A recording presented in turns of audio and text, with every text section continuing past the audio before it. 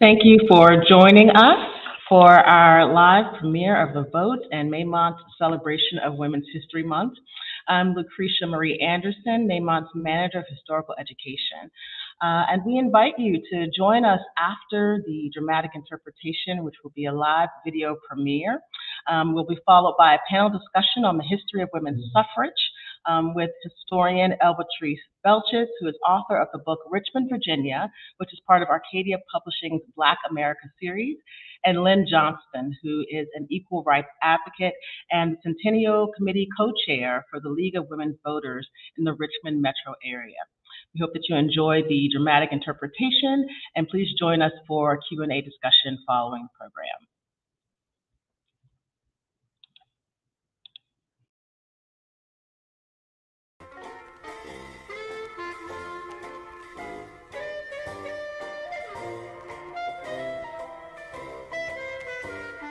Well, shall we begin?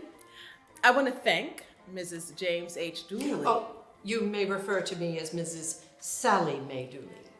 Thank you, and pardon, Mrs. Sallie May Dooley and Miss Nora Houston for joining us today and agreeing to give us your perspective on quite a contentious issue for you, women's suffrage in the U.S. My pleasure, and thank you. This, in my opinion, is one of the greatest issues of my time. Of course, along with the continued movement toward equal rights for all of humanity, including our Negro sisters and brothers.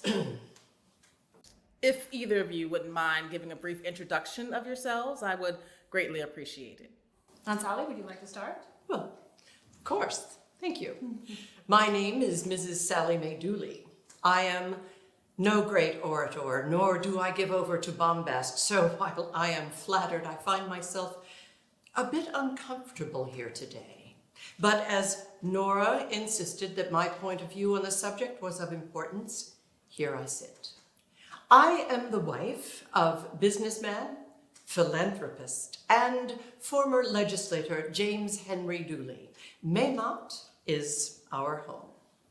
The estate is lovely and welcoming to all who have a chance to visit. Thank you.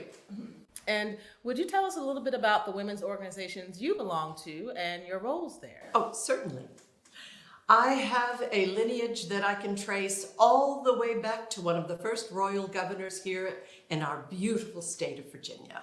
And so I offered my time on the committees of several organizations to continue to uphold the traditions and histories of the Commonwealth, and to be with other ladies who understand what it means to do so.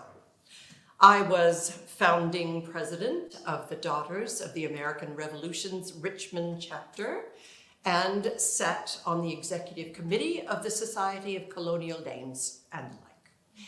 So you see, it's important, very important, that we remember and hold up our traditions.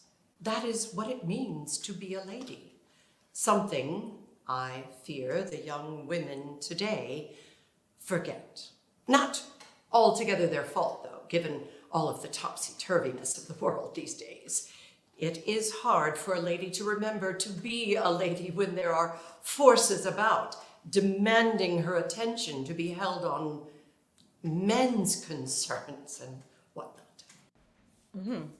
Ms. Houston, would you mind telling us about yourself and involvement in the suffrage movement? I'm Eleanora Claire Houston, better known as Nora. My mother, Josephine, is Uncle James' sister.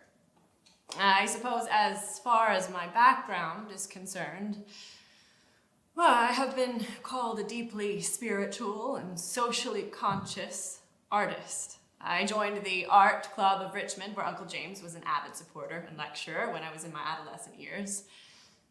I suppose I'm most well known for starting the Atelier studio here in Richmond with Adele Clark, my lifelong partner, and maybe somewhat lesser known for my work with the Equal Suffrage League with my mother and Aunt Alice, that league would later become the Virginia League of Women Voters. After the 19th Amendment was passed, and the vote secured for us.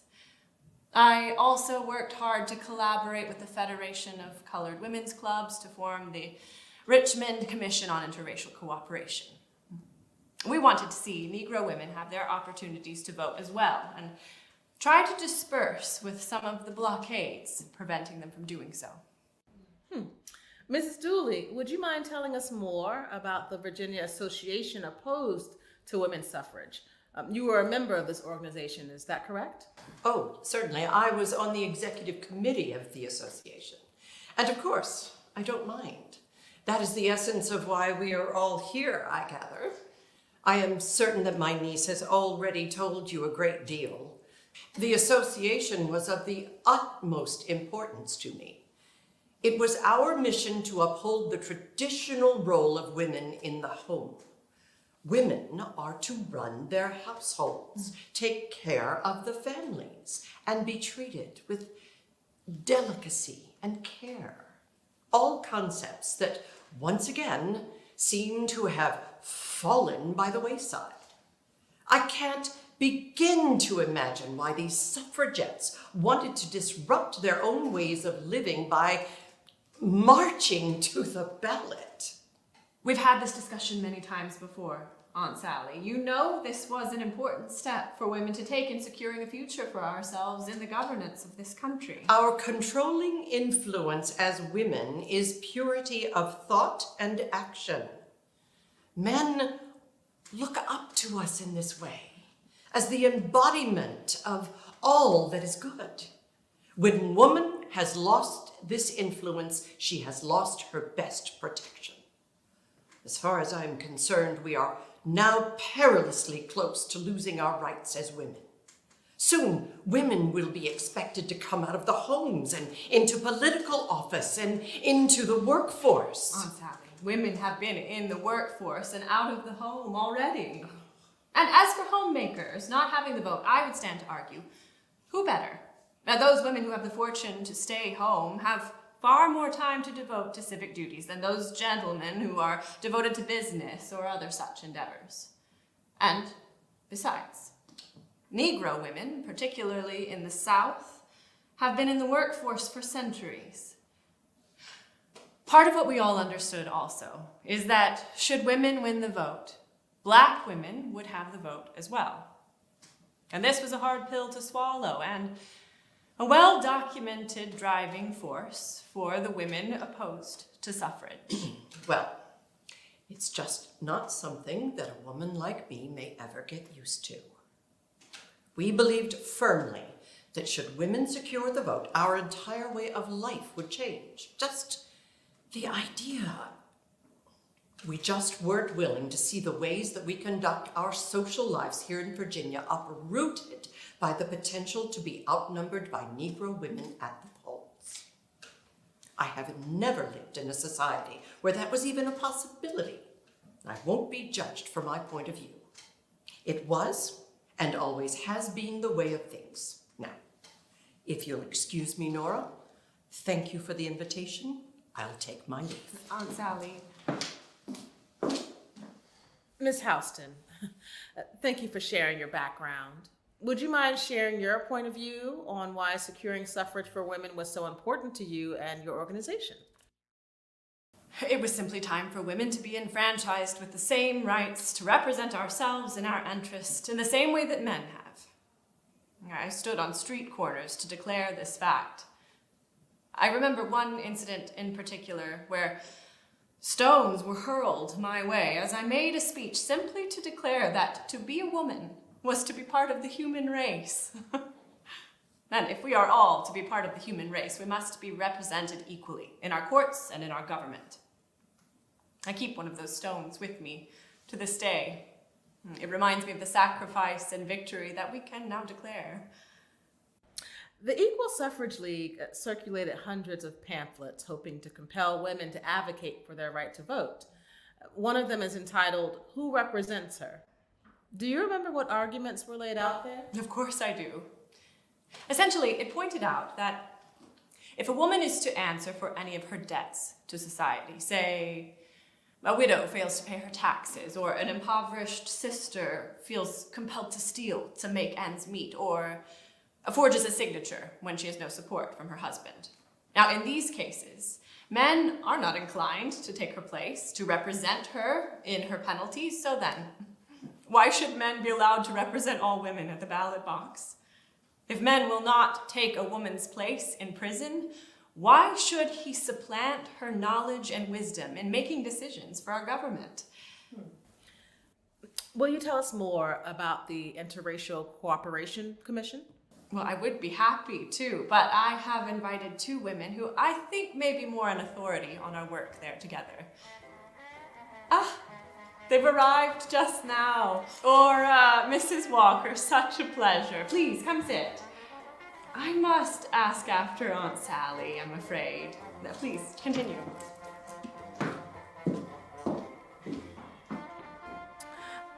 Oh, we appreciate you coming to speak with us, Mrs. Walker and Mrs. Stokes.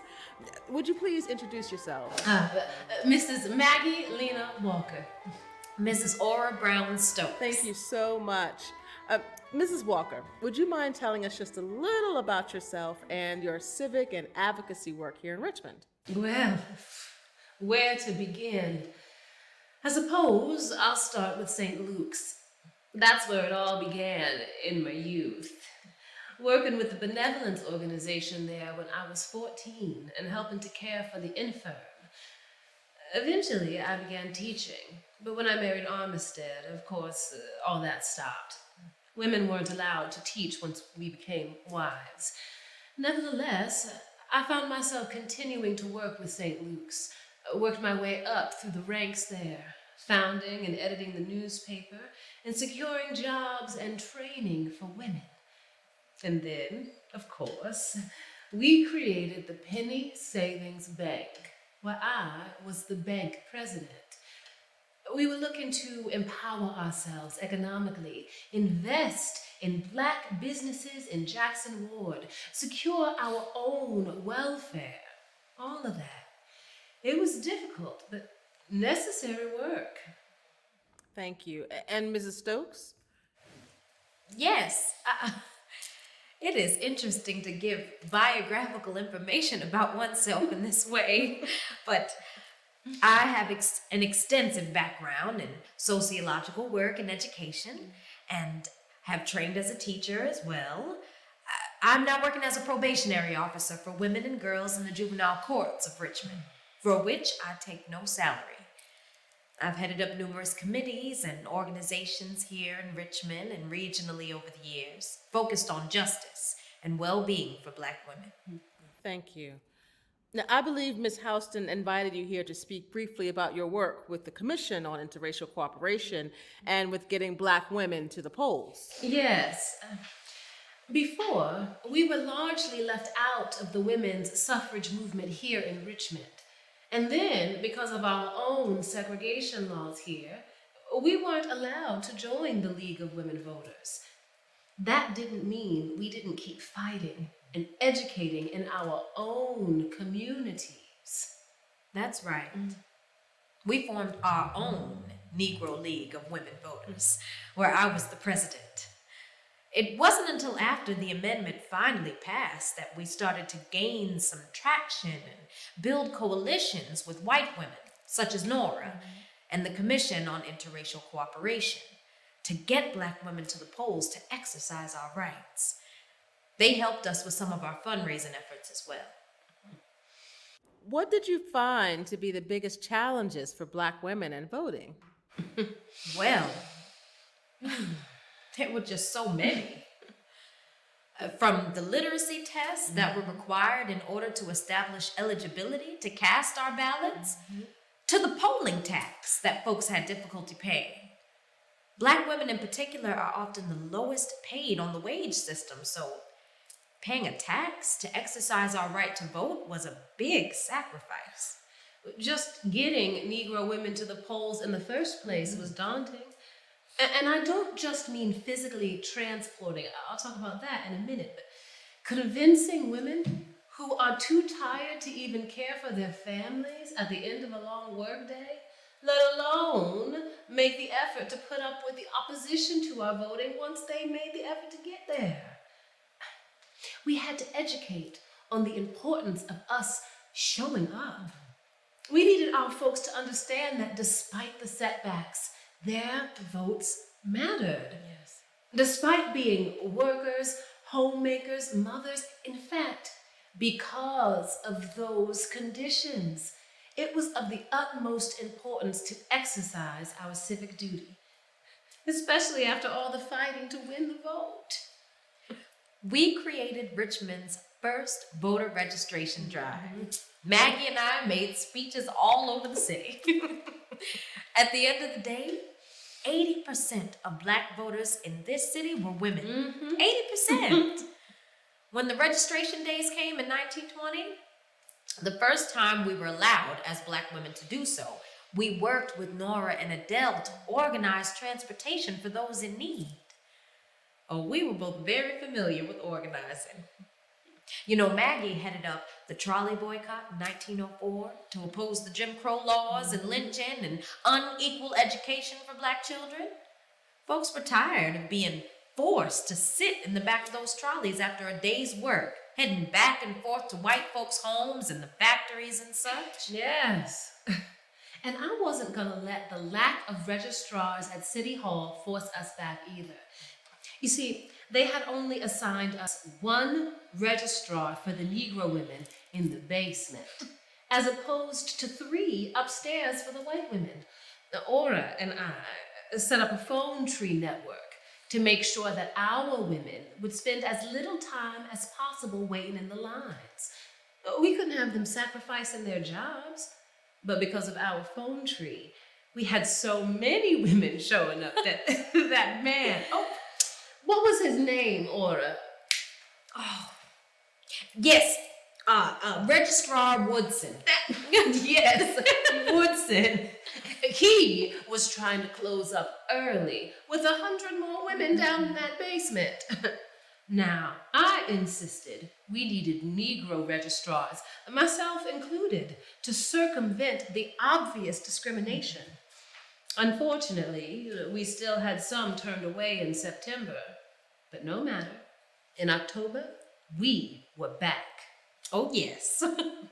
And well, even then, it took Nora and Adele appealing to the city electoral board to keep the offices open because we had so many wanting to register. Remember when that Officer Ingram, thought we were through and said, I guess there will not be many to turn away this time when closing time comes. I looked right at him and said, there is more to come. I've got them lined up in Jackson Ward waiting for the word. They are ready to come when I call them. Sounds like it was a triumph. Well, it was important to start to take advantage of our recent enfranchisement. Yes. It was a day I'm sure my mother and her enslavement never imagined we would see. We had earned the right to be involved in our local government, and it had to be done. Listen, women are the guardians of our city's youth. And in my opinion, it would have been irresponsible to leave the task of selecting our councilmen to just the men. Yes. Because the children of Richmond's future may have depended on that election. Well, thank you both so much for your time and insight. Well done. My pleasure.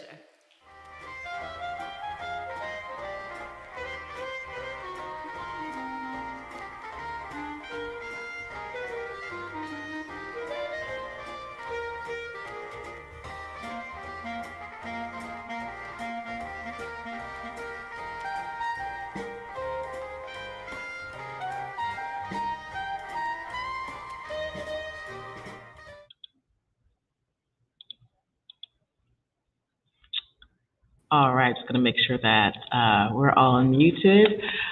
Welcome back, Elvatrice and Lynn, and thank you so much for joining us for this panel discussion of the vote. Yes.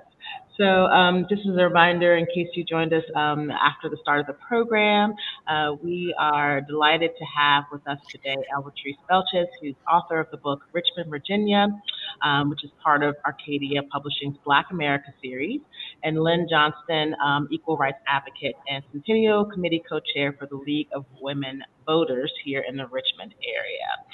So, you know, there are so many points of intersection that were brought up in that dramatized conversation, fictional conversation between these women. And I just wanted to ask you all a couple of questions regarding, you know, what we know about the facts and research, and just how we can kind of bring forward some of the ideas that these women had over 100 years ago. So, Lynn, I'll start with you. We heard from Sallie May Dooley's point of view around her involvement with the Virginia Association opposed to women's suffrage. And I think when we think about women's suffrage, we don't often think about the idea that there would have been opposition from women about the 19th Amendment. And so I'm curious about, you know, why these women might have felt the need to form this organization in the first place. Well, you have to understand the culture of the times. It's always good to have that perspective. If we look all the way back to Virginia's history, Virginia was the wealthiest state in the Union in the American Revolutionary time. It was largely agrarian, but it was ruled in the General Assembly, of course, by men, white men who were landowners, and it was still very restricted. And it was always the providence of men to take on the governance of the Commonwealth. Moving forward, Virginia was very agrarian. It was almost a totally agricultural state with a few cities, very small city areas. With the Mexican War, there was westward expansion, and with it, there were much wider openings for women to take more role in the governance in the western states, and that began to filter back to the eastern states as well, that women could take positions and important roles in the governance of their own matters. So this came forward just as in the background, but the culture of men keeping the arena of politics and women keeping to the sphere of the home and the hearth, that was very much divided, and the roles were pretty well defined. And it was important for the women of the time to maintain this separation, which gave them a degree of status, and also let them avoid responsibility, which later they had to come to terms with. So. Yeah, that's, you know, again, it's interesting because we, you know, don't often kind of hear that from that point of view. And when we're talking about the suffrage movement, we are hearing about women who were advocating for their rights, and, you know, and to kind of hear the other side of things where it's like, well, we also have the right to just home and hearth as well. And so in thinking about how, you know, that feels like it's a way of life that could be stripped away suddenly. We can imagine that there would be women that are opposed to that.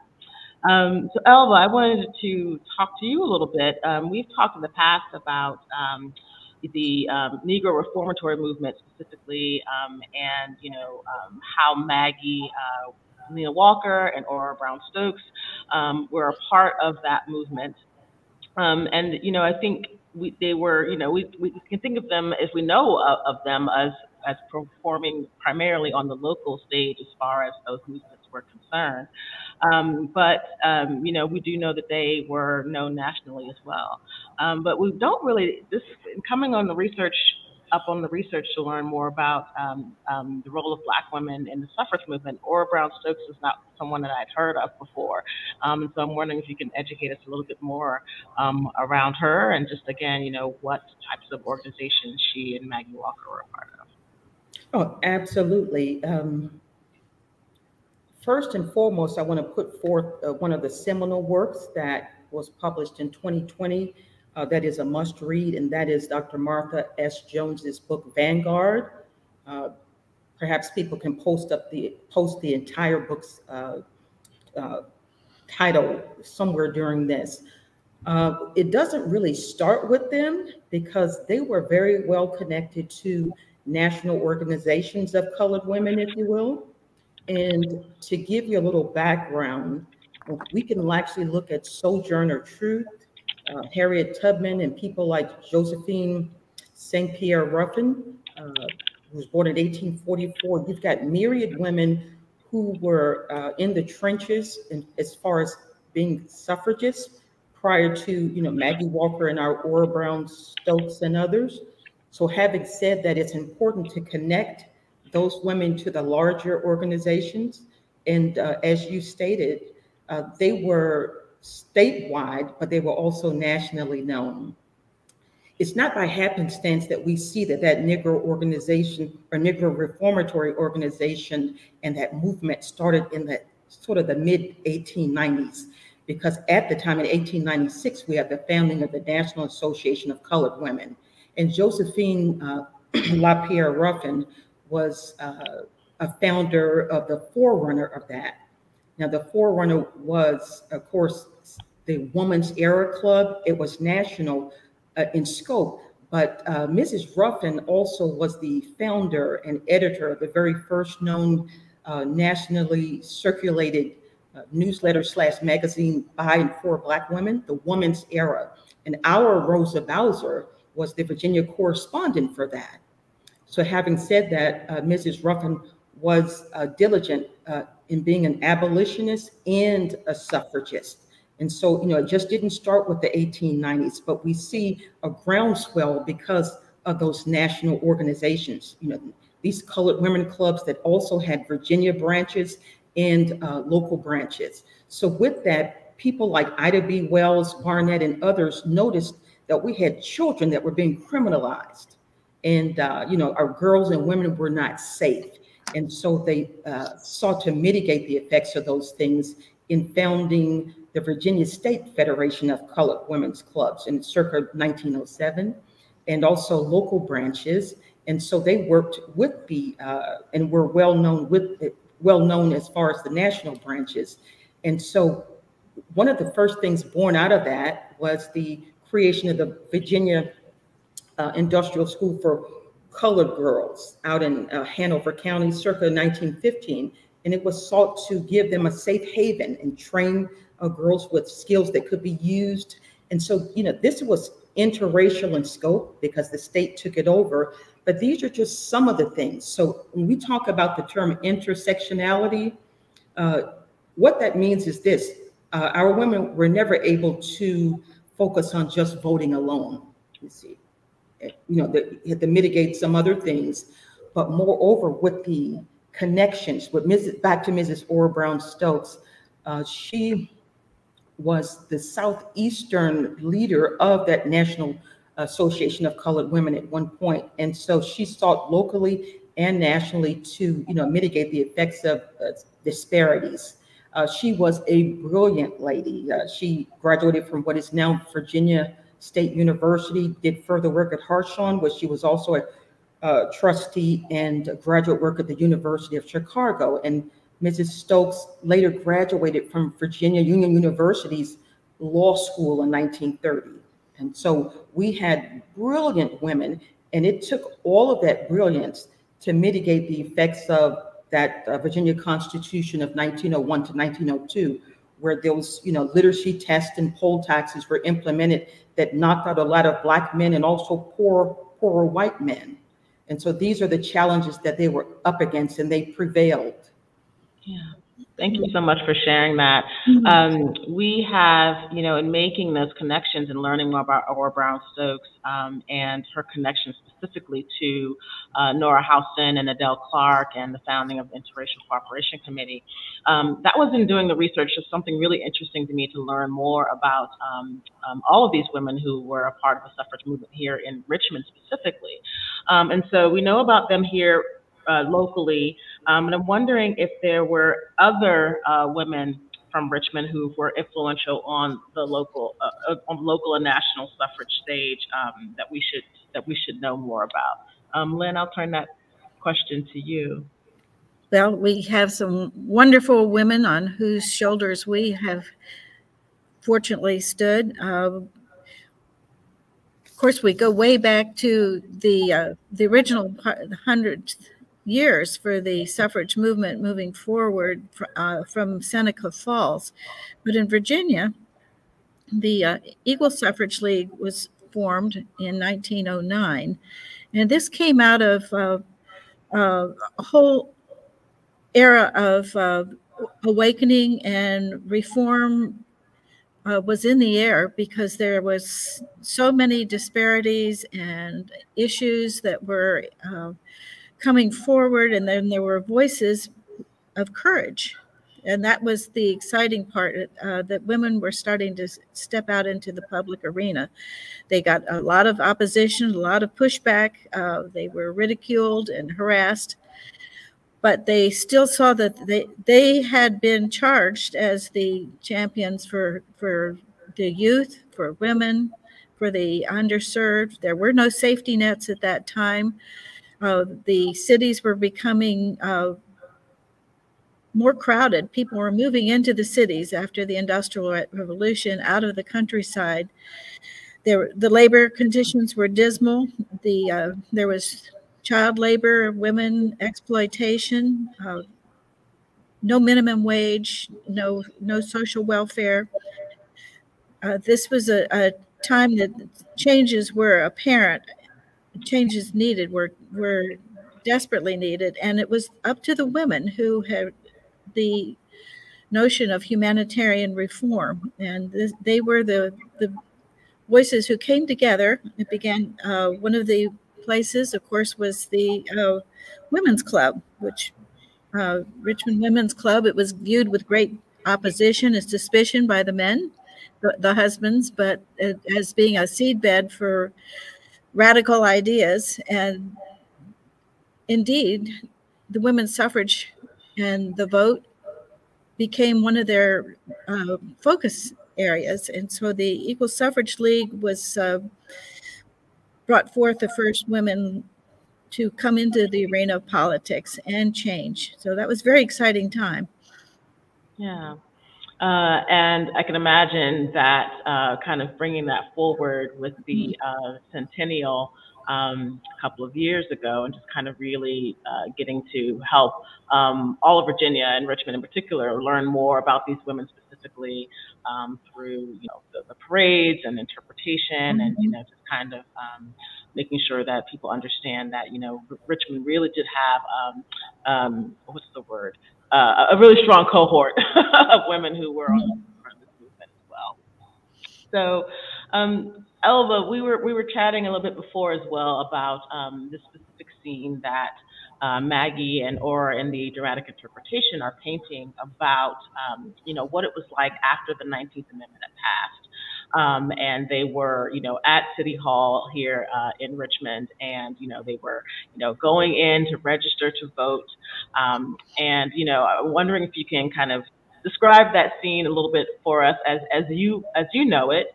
And then also answer the question around, we don't hear a lot about, again, Black women's suffragists prior to the 19th Amendment. We hear a lot about them kind of, after the amendment is passed and kind of really getting folks to the polls. But I wonder if you can paint that scene for us, and then also talk a little bit about just kind of, what it was like to make sure that folks were getting to the polls and exercising their rights to vote after that time. Sure.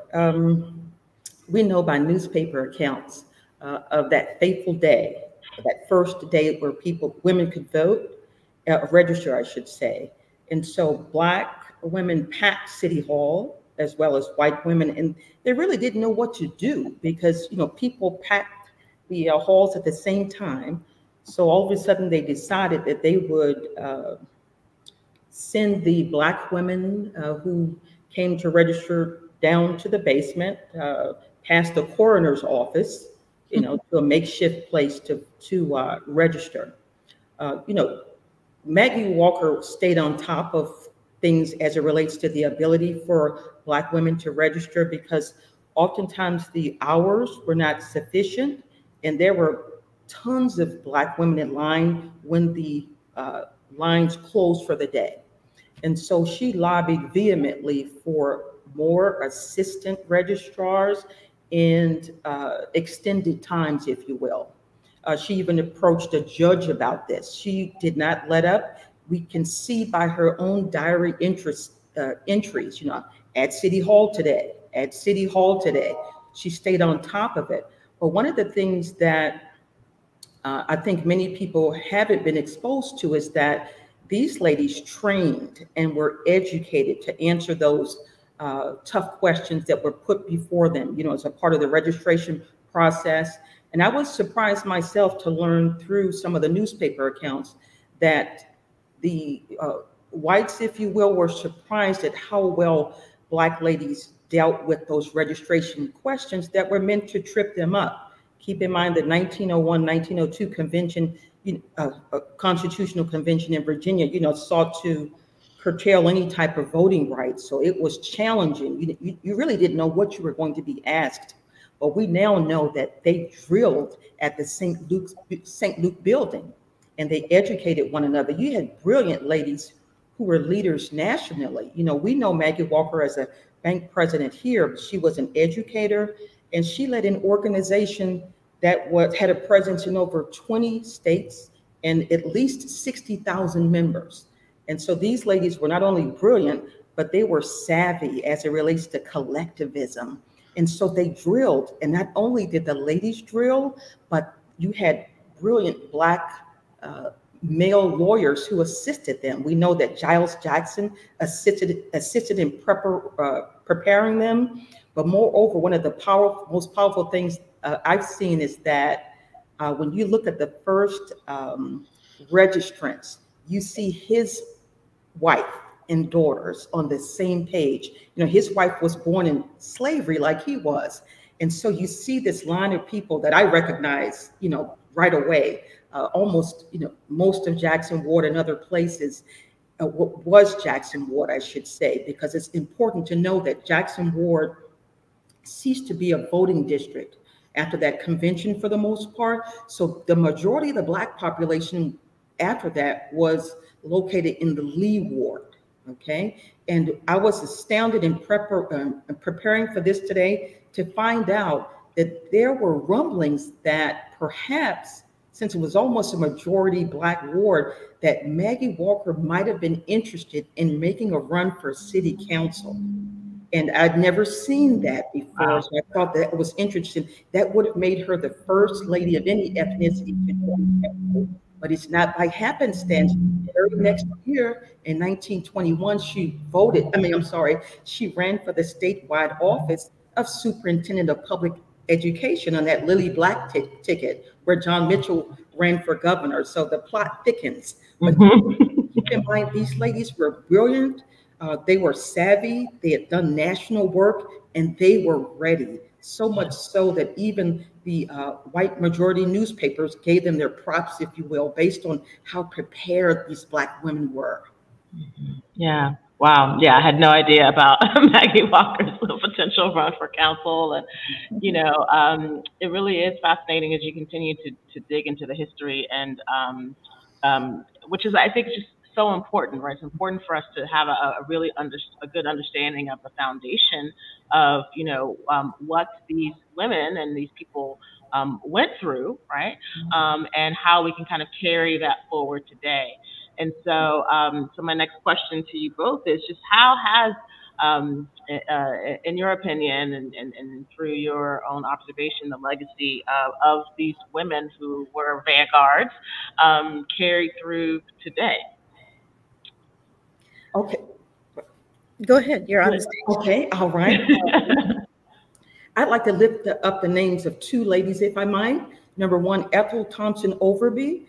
Mrs. Overby had the distinction of becoming the first Black woman to be appointed to be a principal in 1933 in the public schools at the Elba School. This lady was very dynamic and wedded to getting out the vote. So she was a member of a forerunner of what would become the Richmond Crusade for Voters in the 1950s. And this voting organization was inarguably probably the most successful voting rights or voter education organizations in the entire South.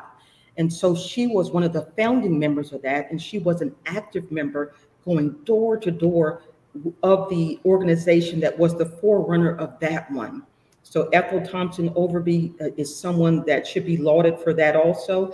And then lastly, a contemporary lady, Miss Clovia Lawrence. We know her as Miss Community, but Mrs. Lawrence has been dedicated to getting out the vote and organizing transportation for years and bringing in candidates to explore topics, but also she has been monumental in educating folks on their restoration of rights. And so I would say two people quickly, Mrs. Ethel Thompson Overby, the late Ethel Thompson Overby, and Miss Clovia Lawrence, Miss Community as we know her. Miss Community, all right. Look forward to looking out for Miss Community and learning more information about just, all the impact that she's had.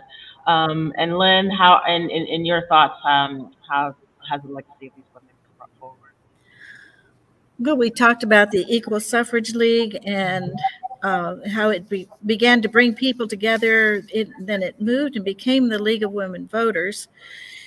And this is when women really moved out into the political arena. But at that time in the 20s, which was a very exciting time, some of the names that we should remember, of course, are Lila Mead Valentine, who was president of the Equal Suffrage League. Then when the League of Women Voters was formed, she was their first president.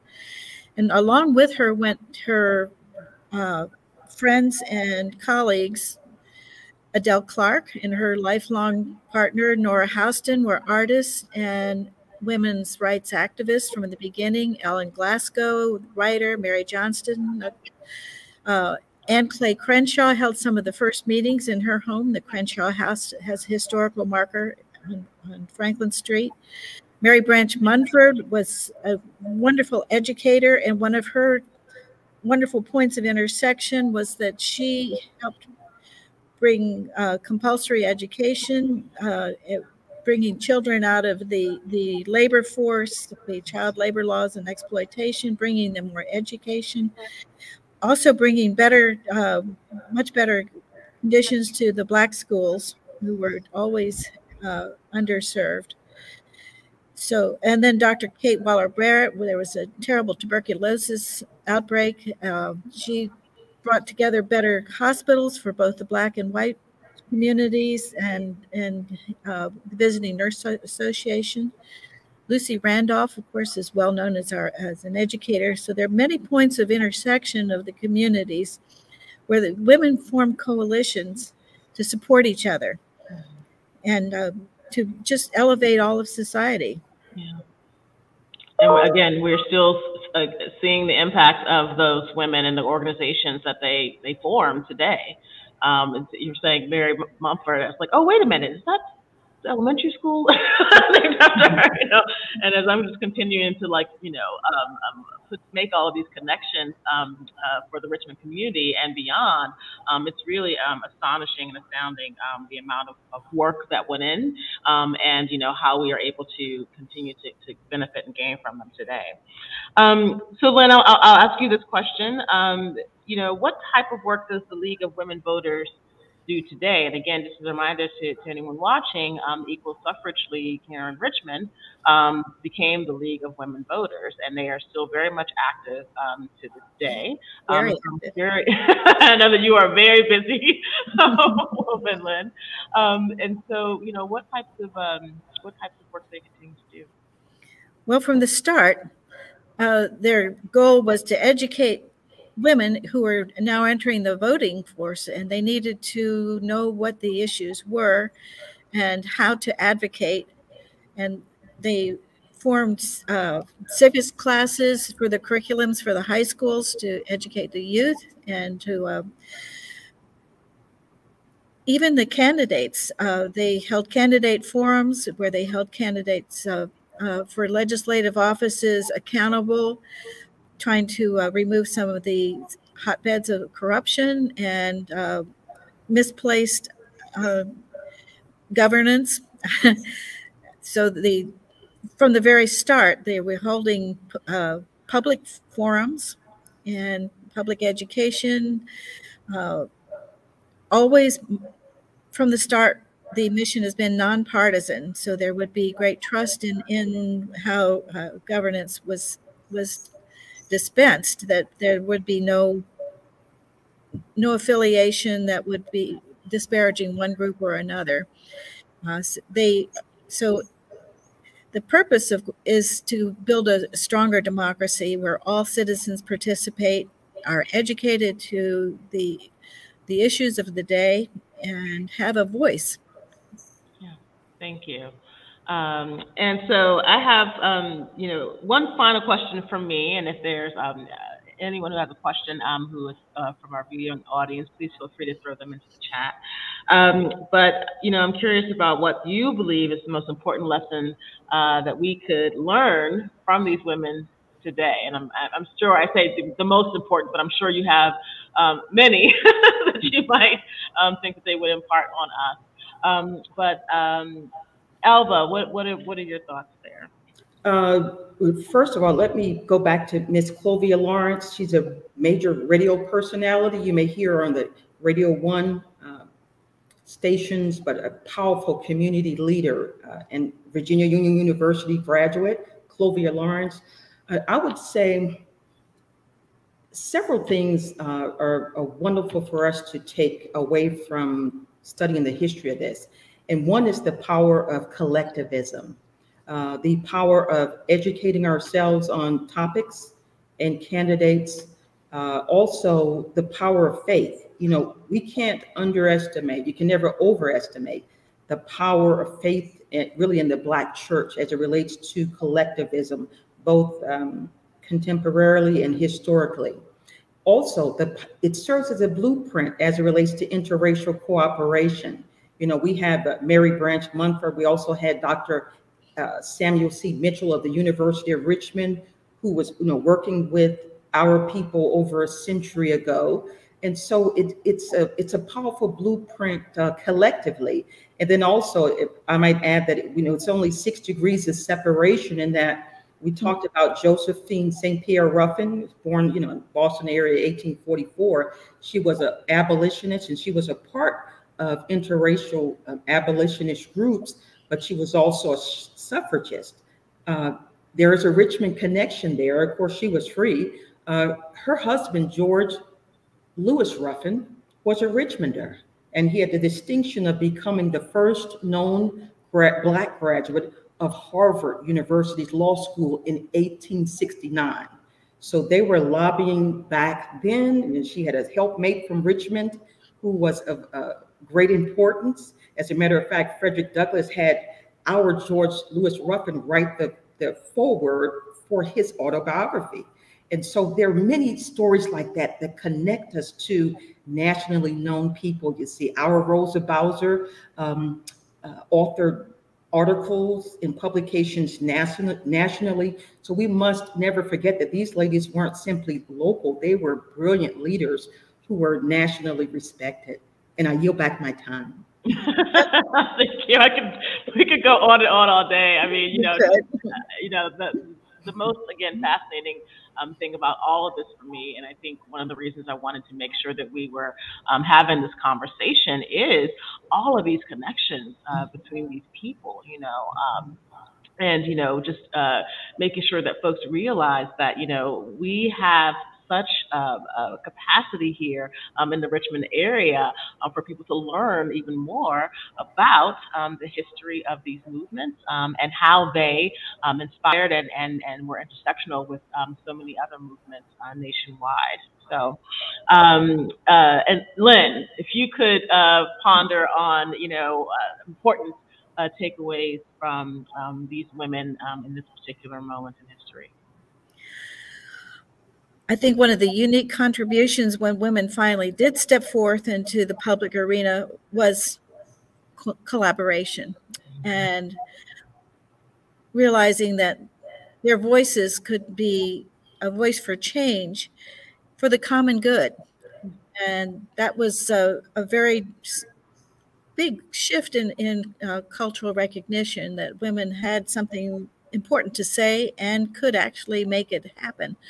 And because they would work together so beautifully in coalitions and by collaborating with other women's groups, seeing where the problems were, where there were humanitarian reforms to be made, it was awfully important from the start that this contribution be recognized. And I think now we are seeing such a force for good. We have a third of our General Assembly now are women. They've taken positions of prominence and power all across the nation. Virginia is recognized as a leader in Washington, and as are still observers at the United Nations for women's rights. So we know that the common goal, I think that's one of our takeaways, to elevate society by advocating, lobbying, becoming educated participants in democracy. And I think a very special note was during the grilling of our new judge candidate, Judge Jackson. She had endured an entire hard day, and at the very end, under her breath, almost softly into the mic, she said, "Persevere." And she persisted. Yeah. Well, thank you both so much for joining us, and as we learn more about these women and their impact and their perseverance in, making sure that we are able to enjoy some of the rights that we do today. And I hope that, you found this, as well as viewing audience, as informational and really a joyful conversation right around, how we can continue to build on the legacy of these women. And so we thank you for joining us, and we invite you to continue to join us for our programs with historical education at Maymont Foundation. Take care. Thank you. Thank you. Thank you. Thank you. Thank you, Elvatrice. Thank you.